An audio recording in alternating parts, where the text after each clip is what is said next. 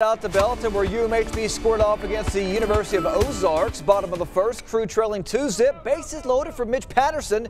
He grounds with a 6-4 putout, and that would end the inning. Top of the second, Ross Bear throwing gas right by Dakota Ebarb.